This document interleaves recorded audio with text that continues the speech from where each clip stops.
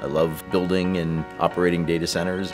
I'm Joe Kava, Vice President of Data Centers at Google.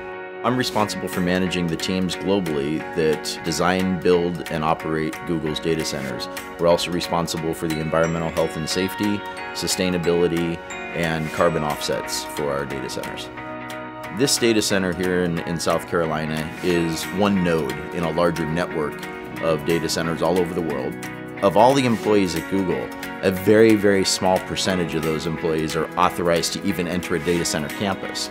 I think the Google data centers really can offer a level of security that almost no other company can match. We have an information security team that is truly second to none. You have the expression, they wrote the book on that. Well, there are many of our information security team members that have really written the books on best practices in information security. Protecting the security and the privacy of our users' information is our foremost design criteria.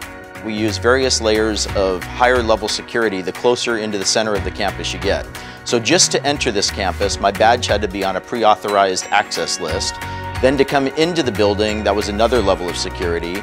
To get into the secure corridor, which leads to the data center, that's a higher level of security. And the data center and the networking rooms are the highest level of security. All of our racks don't really look like a traditional server rack. These are custom designed and built for Google so that we can optimize the servers for hyper efficiency and high performance computing. To me, the thing that amazes me about Google in the data centers is the pace of innovation and always challenging the way we're doing things. So when people say that innovation in a certain area is done, that we've kind of reached the pinnacle of what can be achieved, I just laugh.